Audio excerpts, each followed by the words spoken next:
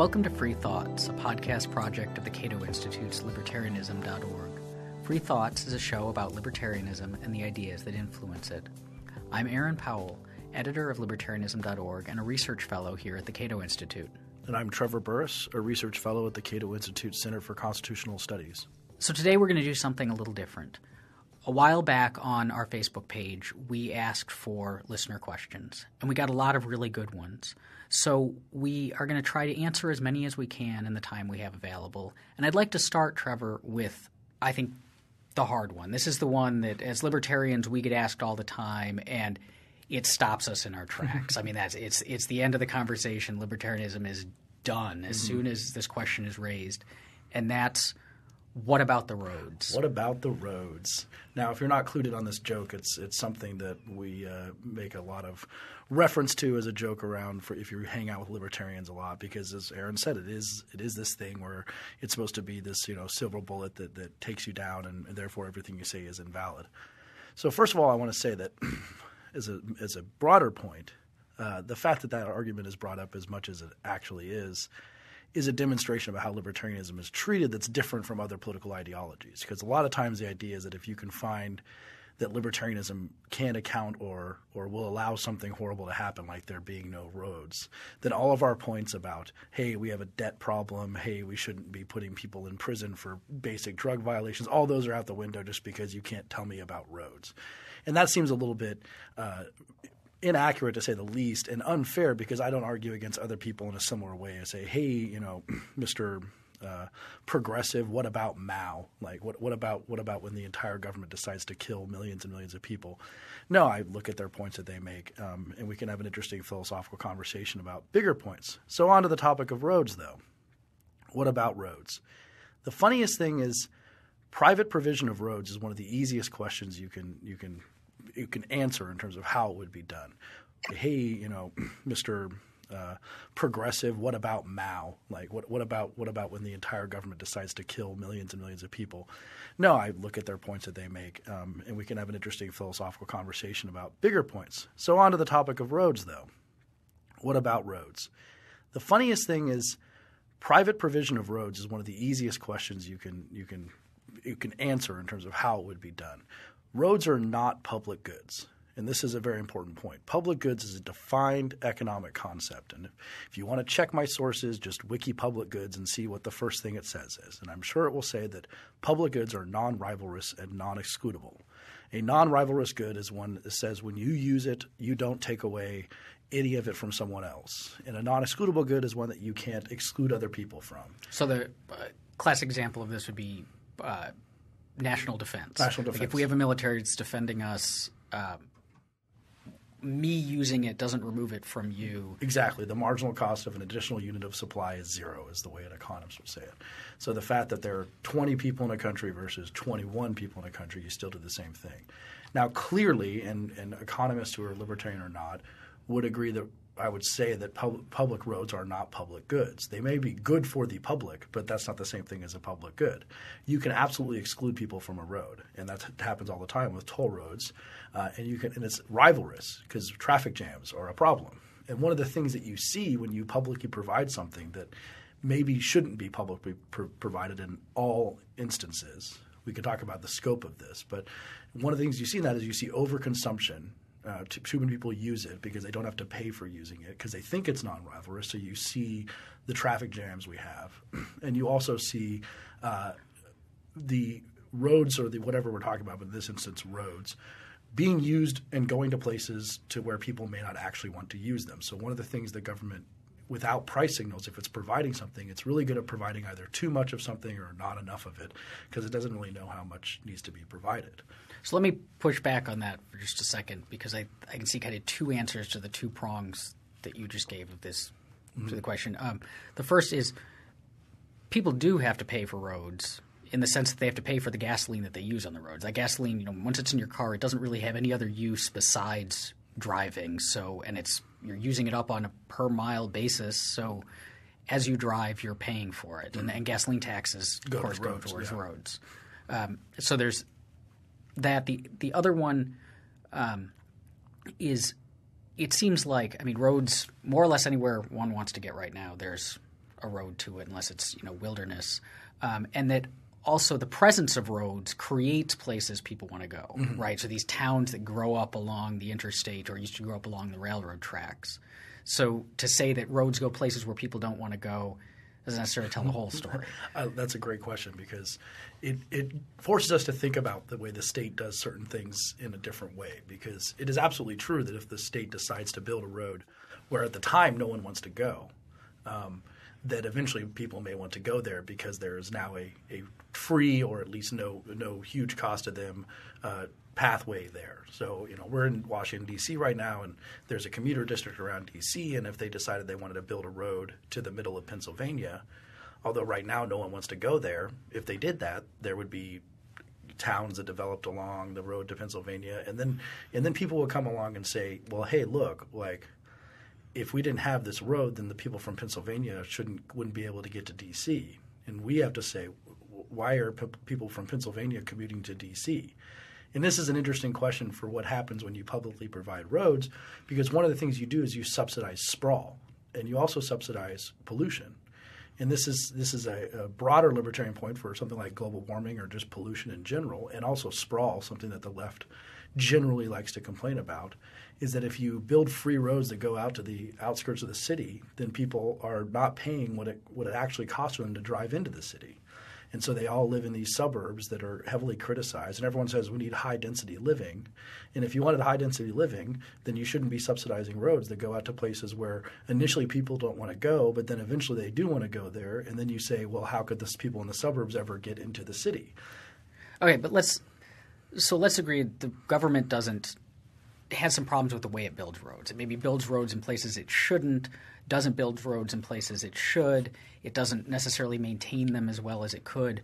But I think the question is not so much, how should the government build roads or does the government do a good job of it? But in the absence of a government building roads, how would we have them? I mean, how would we basically be stuck in our driveways with nowhere to take our cars? Well, I think that roads would look okay, first of all, I think that clearly there would be roads without governments. And if you thought about the actual organicness of roads, whether it includes even another species, if there's a group of antelope who constantly trod on one piece of land and wear it down and there's just a path there, well, people do the same thing. And if you've ever seen a park in the way that shortcuts cut through different parts of the park become new pathways that they don't want to use the sidewalks. You get an idea of what sort of spontaneous human movement is like versus controlled human movement. So there would definitely be roads. I think that that's clear. I've never really heard an argument, the serious one, that said there wouldn't be any at all.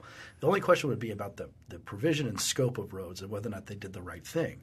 And straight roads, for example, are not very common in an organic community compared to something the government builds in with very straight lines. And they often build them for military purposes, for example. The Appian Way in Rome was the big highway in Rome. That was primarily built for military purposes and then used by other people.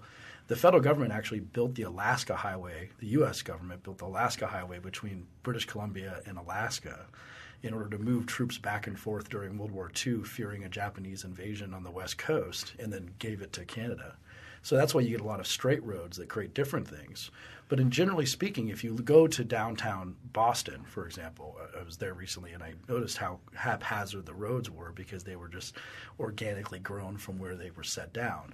And so that's what you would see. You would see people – there would first be pathways created and they'd be used generally, and then maintenance would be a different thing. And if someone wanted to take over one of those roads to maintain it and charge people, there would be people who would want to go on the better road versus the worse road, and they would be willing to pay for that. And the big question always is, I can name a lot of things that people want to use but they're not willing to pay for, and then it would include a lot of different roads. I mean, I can name an infinite number of things that I want to use that I don't want to pay for.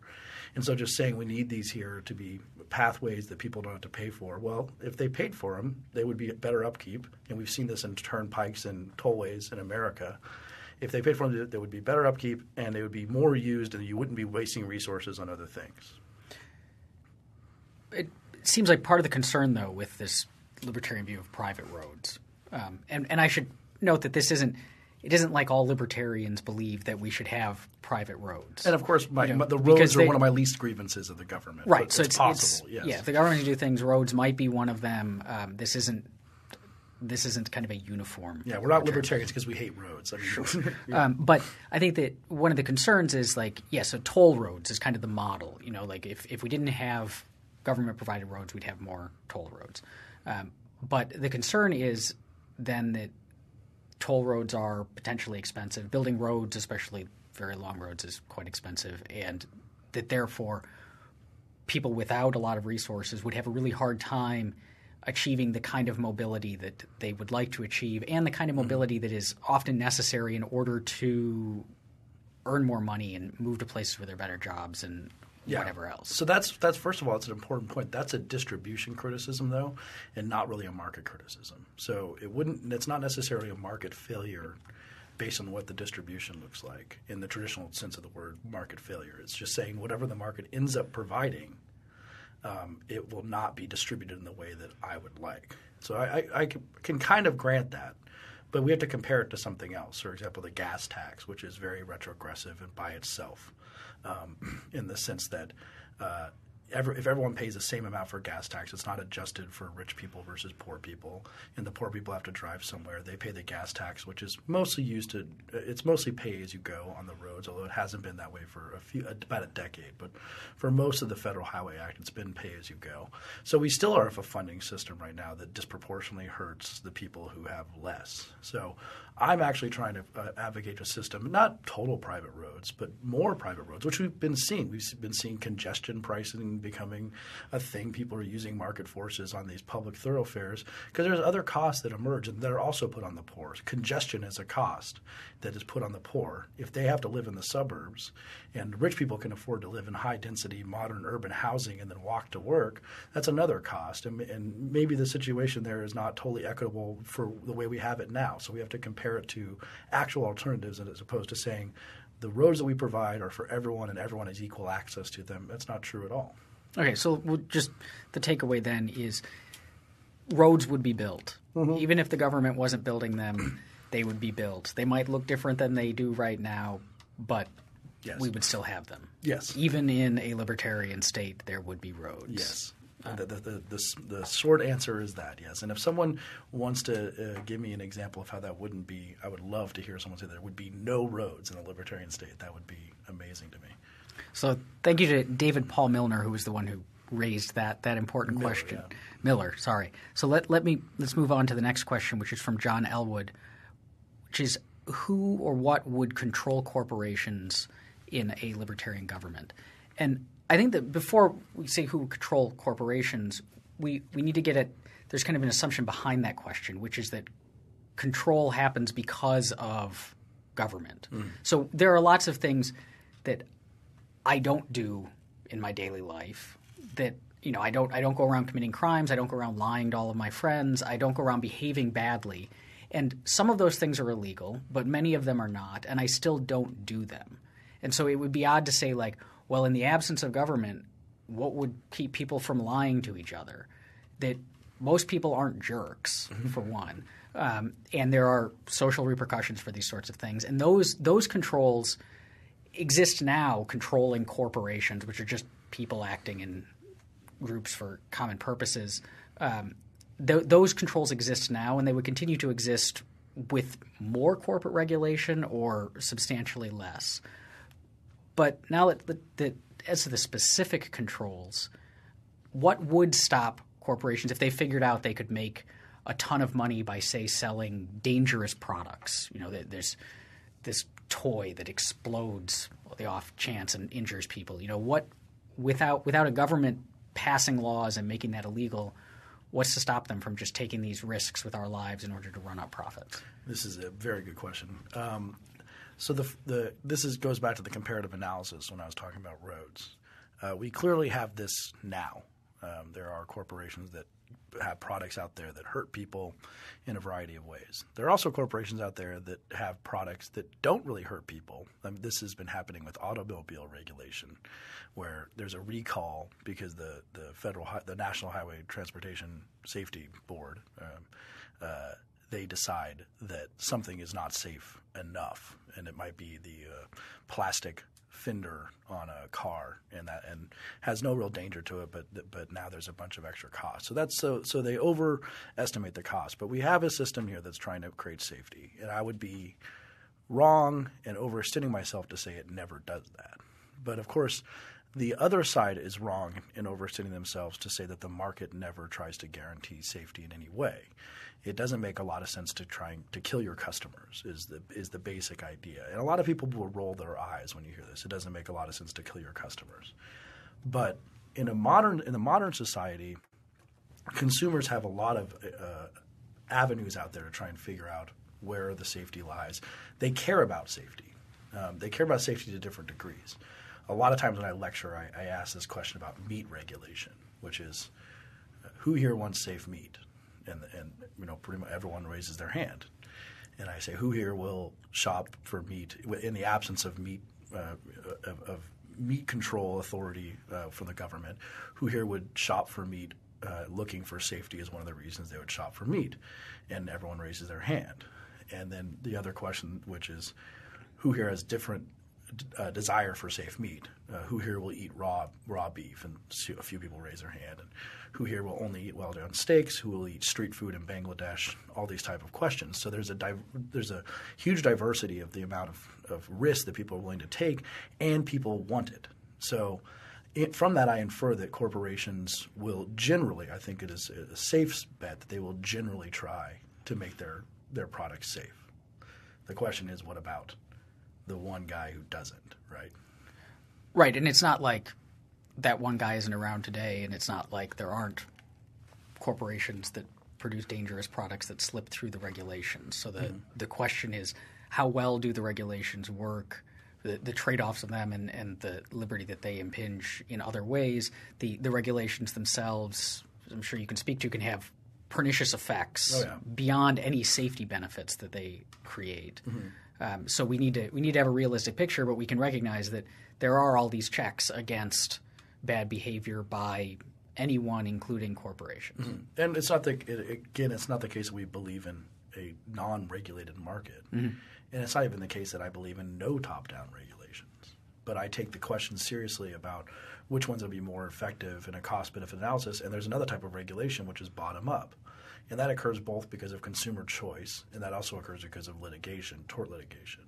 But consumer choice is even more important in this. You talk to any businessman who's successful, and they care most about the consumer thinking that business is a good business that they can trust, and they play the long game.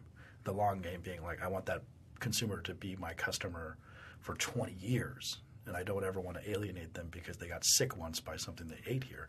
That's how most businessmen think. But I'm not going to say at all that there are many rapacious businessmen out there. They exist under both the government system and the more free market system. And in the government system, they also can be more in government, which is a problem by itself. But of course, the corporations question is even broader, Aaron. I think you can talk about this who controls the corporations. It's about as general as you can get. But corporations and government really antagonistic to each other? No, not at all. This is what regulatory capture and these ideas that the powerful, as a corporation becomes powerful, it can influence political actors to rig the system in its favor. Mm-hmm. And so to say that corporations and government are always at each other's throats, the government is what is protecting us from the corporations, is just in most cases not true. That in fact, a lot of the bad things that we say corporations do are enabled by the government, are enabled by the regulations that are passed in their favor. When a big business comes in and says, this little guy over here is competing against me, I have a lot more money than he does, so I can afford to bear certain costs that he can't, so I'm going to go talk the regulators into passing a regulation that's going to cause us to have to spend money to do something. We have to comply with it. We have to file more paperwork. We have to buy a certain sort of equipment or whatever. That's going to hurt him a lot more than it's going to hurt me. And once I drive him out, I'm going to benefit greatly. And this sort of stuff happens all the time. It happens when we watch the taxi cab companies lobby state and city governments to ban the startup Uber, which is a transport. You call the vehicle up, you get a vehicle sent to you with your phone. It's an absolutely terrific service. In many cases, it's much better than using a taxi, but they can't stand it because it's competing with them, and so they get the city governments to pass laws basically outlawing Uber. It happens with restaurants that feel threatened by food trucks because food trucks can operate at lower costs and can go where people are. And so the restaurants get regulations passing, only so many cars can be parked on the street, or you have to be parked a certain distance from different locations or whatever. And all of these are designed to use the muscle of the state to benefit themselves, not just at the expense of these other businesses, which is bad in and of itself, but it's at the expense of us as consumers, because the reason these other businesses are a threat to the incumbent companies is that we as consumers want to go to them. We prefer them. Uber gives us a better experience. We want to use it. The food trucks give us tastier food at a lower price or more convenience. We want to use them. And that's the double-sided. I mean, it is a demonstration that they have to use government, that they're hurting the consumer. Right. Yeah. I think that also occurs, of course, on the bigger level. When you get into the SEC, the Securities Exchange Commission, I mean, it occurs at the high levels, and more things we put into place, like the Consumer Finance Protection Bureau. These are all going to be something where the corporations have more influence. The bigger ones have more influence than you do if you're trying to compete against them. And some of the worst things that government has ever done are sort of the silliest things. I wouldn't say worse. We go pretty far on that. But the sillier things they've done, such as during the New Deal, they created the National Recovery Act and the National Recovery Administration, which was an entire cartelization scheme created by FDR to have big businesses write their codes of fair competition, and I'm putting fair competition in scare quotes here, in order to create non-ruinous competition. They thought competition was destructive of productivity. And if you read some of the accounts of this, you see a perfect example of big business capturing government and doing it in favor of outcompeting their smaller competitors. There's a story about a tire company in Ohio. And so in Ohio, they had a code of fair competition for tires, which was written entirely by Goodyear, Firestone, and Michelin. And if you were there's a company called the Ferris Tire Company, PHARIS, that wrote into the Senate and said, we're trying to compete against them, but they wrote the Code of Fair Competition, which means we all have to have the same prices. And the only way we can compete against them is to have a lower price, because we can't compete against their national name. We have a lower price tire and they have a national name. And if the customer has to pay the same for every tire, then they're going to buy the national name because it's the one they know more about. That's just generally true. That's what it's like to compete against a big business. And if you look at just the massive pages of federal regulations and how much they prefer big corporations in the name of small businesses. Now, that being said, I mean, our ideal world does not have corporate malfeasance in it. It's going to have that. It's just whether or not you exacerbate it by government regulations that are captured by corporations. Our next question, it's actually two quite good questions, comes from James Michael Gerard Jones. So the first is, are all libertarians anarchists? And the answer to that is no. I mean, libertarianism is a big tent that runs the gamut from, yes, there are outright anarchists who believe that there should be no state, to, say, classical liberals who argue that there should be a state and it's much larger than the anarchists would allow, a state that protects our rights, it has police and national defense and potentially builds roads and provides all sorts of services. What ties these together, what makes them all libertarian, is the respect for liberty and that they want a state that's much smaller than the one we've got now. So no, you do not need to be an anarchist to be a libertarian, and not all libertarians are anarchists. There are some people who would say libertarians have to be anarchists, and they're the same thing. I think that I'm a little bit more ecumenical about the people I will include in libertarians, especially in terms of the fight we have before us, which is an incredibly large state that is constantly growing and doing more and more things that are not in anyone who believes in limited government, classical liberal down to anarchist. None of these things are okay with any of us. So I think we should all be on the same team in fighting for that. I do think, though, that even not being anarchists, anarchism should be taken seriously for the questions that it provokes. I think this is the value of anarchism, no matter what your particular political views are. Because what anarchism does is it says every action that the state takes has to be justified, and that justifying it is often very difficult. And so the anarchists' arguments, the arguments that they raise, even if you don't ultimately accept their conclusions that therefore the state is not justified in any form, still make it difficult to answer in the affirmative this justification of each step that the state takes. And so you can listen to our prior episode with philosopher Jason Brennan on the duty to obey the law, where we go into a lot of these sorts of questions that anarchism raises and how difficult they are to overcome. Mm-hmm. But I think that's the value of anarchism, even for non-anarchists, is that it puts the state at least more on the defensive than it usually is, and makes it have to work harder to violate our freedoms or to limit our liberties for whatever benefits it might create. Yeah, and I also I heard Jonah Goldberg say one time that conservatives should always have a libertarian in the room because they keep conservatives honest because the libertarian is the first person to say, why is the government even doing this? And I could say they say the same thing about libertarians. Libertarians should always have an anarchist in the room because they're the first person to say, why is the government doing anything at all? And that's a valuable point if it's not done in any sort of, I would say, lowbrow or punk rock way. Just, when you actually have intelligent anarchists who usually know a lot about the possibilities of a stateless existence and will be the first people to point out when someone says, well, we have to have the state to provide money, and they'll be the first people to say, well, the United States didn't provide money until the 1860s, so we clearly don't need that.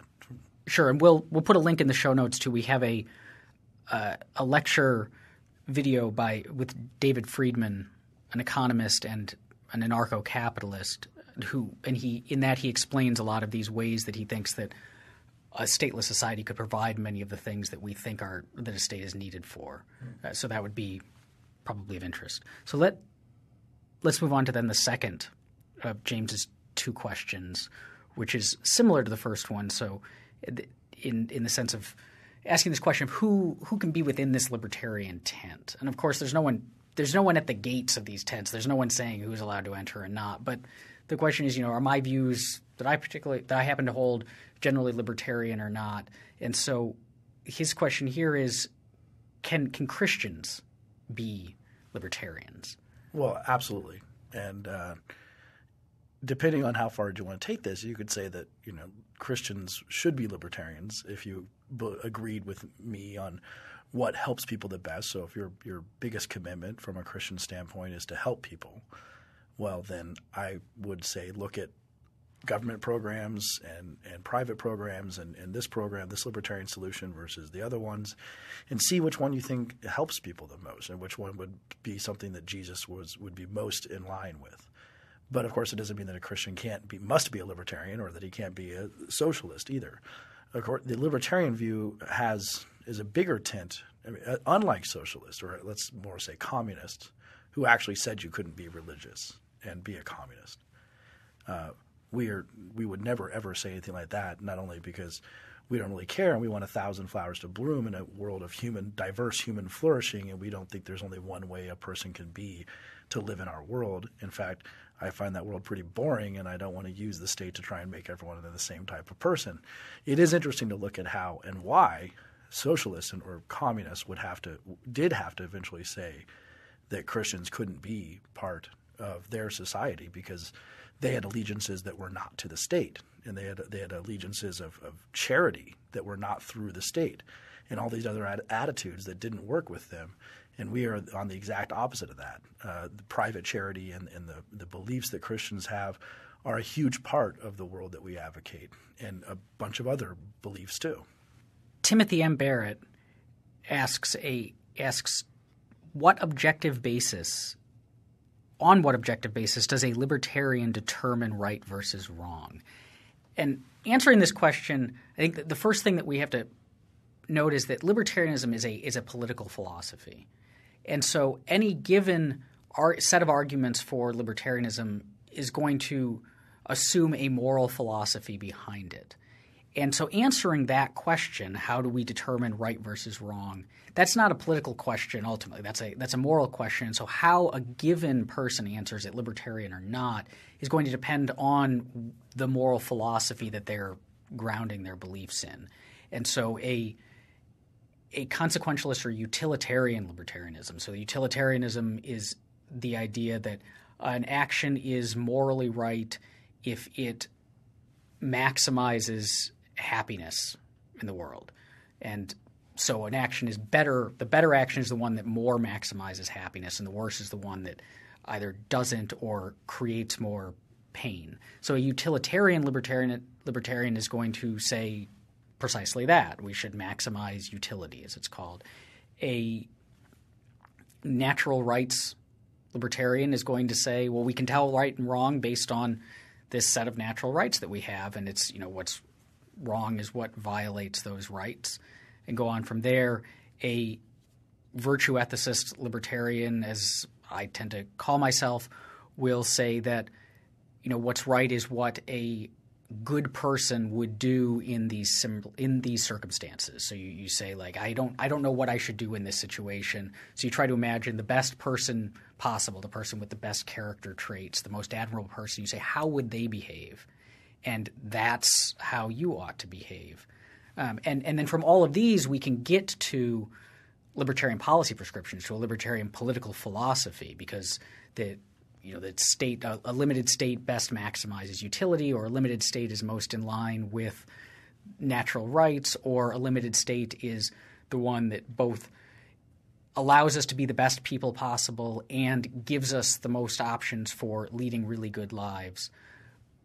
But so there isn't one libertarian way to determine right from wrong, and it's this question isn't unique to libertarianism. I mean, we could just as well ask, like, how does a progressive determine right from wrong? And again, that's not going to be contained. You're not going to draw that answer directly from their political prescriptions, because it'd be weird to say, like, well, we should have, absolute democracy and majoritarian rule, and so the way we determine what's right is whatever the majority thinks. Most people would say that doesn't sound quite right. That's a fairly troubling view. So there would be an underlying moral philosophy there as well. And I think it's important to point out that if all three of these schools of thought, and Aaron listed the three that are usually if you took an ethics class and philosophy class in undergrad, your three ethical systems will generally be consequentialism or utilitarianism, deontology, which is the natural rights type of theory. Right, so rules-based morality. What's right is following a set of rules. And not looking at the outcomes. And then virtue ethics, which is sort of grounded first in Aristotle. Now, all of those can point to libertarianism. All of them theoretically could point to any system. Right, given that they're kind of the big three, chances are that any given person's moral philosophy, no matter which political system they believe in, is going to fall within one of these three. Exactly. But interestingly, I think it's something to commend libertarianism that all of them could lead someone to libertarian thought. And there are other types of political philosophies, though, extreme progressives, communism, for example, wherein the natural rights theory cannot lead you to that theory. They have to go completely – they have to discard that one and say, no, pure utilitarianism is what we're after. We don't look at rights at all. We don't believe in them. We violate them all the time. And if we can kill 10 people or 10,000 people to make 100,000 people better off, we will, because rights don't really matter. And I think that that's something that puts a huge detriment in their scorecard, that they don't really pay attention, generally speaking, to rights-based or deontological rules-based ethics.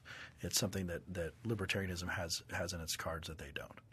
So quite a few people asked us about this next topic, which is abortion. So where do libertarians stand on abortion? And this, of course, could be its own podcast, but we can talk a little bit about it. Right. So I should say that generally speaking, my sense is that people who identify as libertarian tend to be pro-choice. But there are certainly plenty of pro-life libertarians. And the reason for this is that basic libertarian principles, I think, can arguably lead to either position.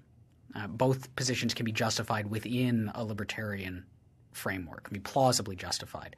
And so let me just start by saying that abortion is a really complicated and difficult moral issue. I think it is the most complicated and most difficult moral issue imaginable. Actually. Yeah, I would probably agree with that. So to say like, well, there's one answer on it. There may be one answer on it, but arguing for that one answer is not an easy task. So for the pro-choice, to be a pro-choice libertarian, say, the argument goes, let's start with kind of rights. Like, I have a right to control my own body. Every person has, which means women have a right to control their body. And so abortion is an act of controlling your body. There's this fetus growing inside of you. You want to get it out. So the rest of us don't have a right to tell you what you can do or can't do with your own body. So therefore, pro-life or pro-choice, sorry. The pro-life argument simply says it takes the rights question. Instead of looking at the rights of the woman, it says, well, this fetus is a person. And there's, again, is a very complicated issue of whether a fetus is a person or not and whether a fetus is the kind of thing that has rights or not. But this argument says it is. And that fetus, just like every other person, has a right to life. And that right to life trumps anyone else's right to control their own body. So I can use my body to do all sorts of things, but one of the things I can't use it to do is to kill you. And so abortion would be the act of killing. Again, if we see the fetus as a person, it would be the act of killing a person. And if one of the core functions of the state is to protect life, liberty, and property, right, then it's a minimal state would still step in there and prevent that harm. Right. And so then we get to pro-life, that the woman's right to control her body does not trump the fetus's right to life.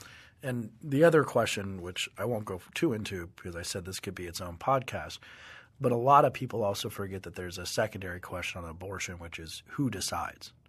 And by that I kind of mean what level of government decides. And that's interesting that when any time you bring government into a moral equation, that's always a question. Because it might be the case that there is a fundamental right that exists, but it should not be the case that the UN, for example, the United Nations, should be the enforcing mechanism for that fundamental right. So the secondary question which comes into libertarianism is should the federal government or the states be the ones that decide it, or maybe even the UN. But that's a second moral question to say this is the right choice, and then secondly I want this level of government to enforce it. Because if you think that all things that you think are morally correct need to be enforced by the highest level of government, then I guess all these things should be reposed in the UN, or everything should be in the federal government, right? Not just as a matter of morality, but just as all good things should be in the highest level of government. And I disagree with that, and most libertarians would disagree with that. So that's the second question, which we can maybe figure out a podcast on this in a future date to talk about it more in depth. Right, but as a general answer to this question of abortion, there are libertarians who fall on both sides of it. And so no matter what your view on it, that's not a reason to exclude yourself from libertarianism. Absolutely. Next up, Albert Greer asked, what would a libertarian party government look like today? And this gives me an opportunity to clarify something because it's a confusion that I think shows up a lot, which is the distinction between the Libertarian Party as an organization and libertarianism. They both have the same name, which ends up causing, I think, this confusion. But think of it this way: like there are people out there who identify as progressives, and then there's the Democratic Party. And the Democratic Party is made up largely of progressives, but it's not the same thing as progressivism. Progressivism is a belief system, an ideology, a political philosophy, and then there's an organization that claims it and says, we represent some of its views, but they don't include all of it. Yeah, and conservatives, same thing. Conservatives, same thing. Like not all conservatives are Republicans, and the Republican Party is not conservatism because conservatism is a set of ideas. So similarly, the Libertarian Party exists as an organization, but libertarianism is a political philosophy. And Cato is not associated with the Libertarian Party. Right, and nor is libertarianism.org is not in any way associated with the Libertarian Party. So then I guess we'll just rephrase the question then to be, what would a libertarian government look like today? Well, of course, that's the big question. That's a lot of what Aaron and I have devoted our careers to, a lot of what we talk about at Cato. And one of the great things about Cato is that we have such diverse experts on so many different fields that I've given what I specialize in, realizing that I can't tell you everything that our foreign policy is going to look like, everything that our trade policy is going to look like, because we have specialists who do that. So it might seem like a cop-out to say if you want to get an idea of what a libertarian government would look like, look at cato.org and see the proposals that we put forward for all different areas. But I'm not an expert in all of these areas. Generally speaking, I can tell you this. It would be way, way, way smaller. I can tell you that. And I can tell you as a consequence of that, growth would be faster and more dynamic, and maybe we'd have flying cars. No, that's a little bit. And we'd all just be a lot more free than we are We'd today. be a lot more free than we have today. We wouldn't put people in cages for putting things into their body.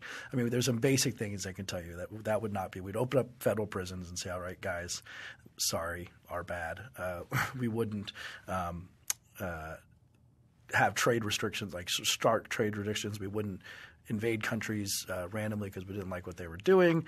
Just a lot of those things, we wouldn't do those things in the libertarian world. The more nuanced stuff, I would say look at cato.org. And should you not want to just plunge into the whole of the Internet's writings on libertarian policy, let me recommend our colleague David Bowes has wrote a book called Libertarianism, a Primer, which is short, very easy to read, covers the history of libertarian thought. It covers the philosophy behind libertarian views, but it also has large sections on what this would look like in practice. Yes, and there'll be a new edition coming out, so I definitely commend that book to you. So on Facebook, Josh Caldwell asked us, he said, I'm a union government employee, but the libertarian set of values is very appealing to me. Where do I fit in? Well, of course, as a union member and a government employee, you can be a libertarian. You might be a union member because you had no choice, which is problematic from a libertarian standpoint. But if we look more at the government employee issue, I guess the question there that you might have to wrestle with is whether or not you can advocate putting yourself out of a job. And sometimes people do. I've said that about my work here at Cato, and I think Aaron said the same thing, that if we could actually put the government in the place that we thought it could, maybe some parts of Cato could close up and we could all go and do something productive rather than criticizing this huge Leviathan entity. They give us work to do by doing what they do best, which is growing and taking. It's also, I guess it depends on whether the work you're employed in for the government is one of the legitimate functions of government. I mean, for non-anarchist libertarians, there's going to be a government of some kind, and so if you're employed in one of those things, then that certainly doesn't conflict with libertarian views. I think, though, that there are certain things that make it harder to really hold libertarian views if you're doing them. Mm-hmm. So I think if you – to call yourself a libertarian while locking people in cages for – nonviolent drug offenses, or kicking down doors as a member of the DEA, right? So if you're a cop busting people for this, or you're a prosecutor prosecuting people for this, there's some dissonance there, and that's going to be, a hard thing to hold those values. Yeah, and you could always say, "Oh, well, if not me, who would do it?" But I'm a believer in civil disobedience. It would be amazing if tomorrow everyone decided not to enforce the drug laws, and I think it would be a moral uptick. It would be a more moral society tomorrow if everyone decided to stop enforcing drug laws. So we're running out of time, and I want to close with this final question from William Wright, which I think is an important one, and that's, how do libertarians, or how would libertarian policy prevent states from allowing child labor? Well, child labor is a difficult question. It's difficult because we all care about it, and we all care about children not working. But of course, children not working occurs because poverty goes away, or children working occurs because of poverty. And the best way of thinking about this is the farm. And this is something that when you hear progressives, particularly progressives now, talk about the progressive era, which is the 1920 when child labor laws started being put into effect for factories and other situations like that. They often say libertarians are just okay with rapacious capitalists employing children. But, of course, on the farm, which is where these people were coming from, the children worked all the time and even more. That's because poverty is what really causes child labor. Right. Every parent would love their kids to just enjoy their childhood and have a great time and not have to slave away in the farm or in the factory. But for many of these parents in poverty, it wasn't a choice. It was either they do that or they die. They can't feed themselves. And, of course, wealth invented a bunch of these things that we take for granted now. You could say in some way wealth invented childhood. And by that I mean a childhood of leisure where you get things from Santa on Christmas morning and it's against the law to have you work. And then so first it invented childhood, let's say up to 10 years old. And then people got wealthy enough in the 50s that it actually invented teenagers. And teenagers were now not supposed to work either, and they could consume rock and roll music and start garage bands when they had garages. So you had teenagers. And it's funny because the progression has even moved to 20-year-olds because you have people saying that 20-year-olds should be allowed to live off their parents and the government should facilitate your 20s as being a time to figure out what's best for you. But all of these are only possible in a world of wealth. They're kind of this interesting way of taking the fruits of capitalism, which is incredible wealth that had not been seen for most of human history when most of humans have always lived in dire poverty when children have had to work. And then trying to redistribute it down and saying, well, this needs to be an entitlement for everyone to not work until your 30s. So that's just the general observation. Now, do I think there should be child labor laws on a local level? Yes, in America. But in other places it can be very difficult because in Thailand, for example, child labor laws can force children out of the above market, the non-black market labor market, and put them into the black market labor market because the poverty makes it so they have to work. And the black market labor market for children is way worse than the non-black market labor market. And it includes things like child prostitution. So you have to make an analysis about the world as we have it, which is that the government doesn't have magic words. It cannot simply state that something shouldn't exist and then have that happen. And that doesn't occur no matter how big the state is. And on a libertarian level, the government could pronounce this magic word and say no child labor, and I would be okay with that. But we really need to focus on wealth if we want to eliminate child labor and create childhoods for people in poor countries now, just like childhoods were created for us, meaning the Western world and nearly anyone who I imagine is listening to this. Thank you for listening, and thank you for your questions. We really appreciate hearing from our listeners. And if you have other questions you'd like us to answer, because we plan to do more episodes like this in the future, you can contact us on Twitter. I'm at ARossP. That's AROSSP. And I'm at TC Burrus, TCBURRUS. And to learn more about libertarianism, visit us on the web at www.libertarianism.org.